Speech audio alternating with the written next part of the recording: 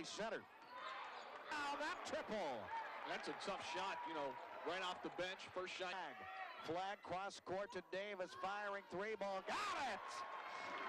Davis, remember last time in this building, was scorching from beyond the arc. She could fill it up. Hornberger, one dribble, back to Flag, firing three ball. Got it! Three Penguins now have triggered a three ball and hit. Out front to Sheree Davis, over to Flag, firing three ball. Got it! That jump shot really looks nice by Flag. That was a nice job by her. She could. Now, back to the near side, long three, up and good. That's Catherine Harris, sophomore from Derry, New Hampshire, and the lead is down the line.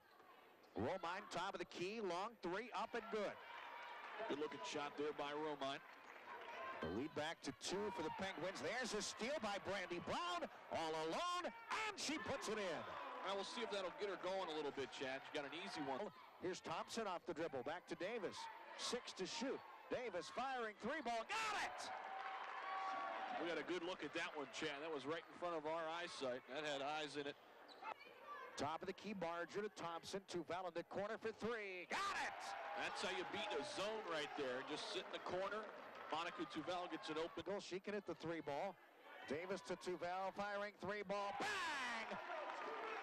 Tuval can too, and especially when you give her that space, like we said. She has the key. Thompson, one dribble, finding Schlegel. Up and in! That was great concentration by Thompson on the pass, but even better. Monica Tuval gives to Brandy Brown off the dribble. Brown, line, scoops it up and in!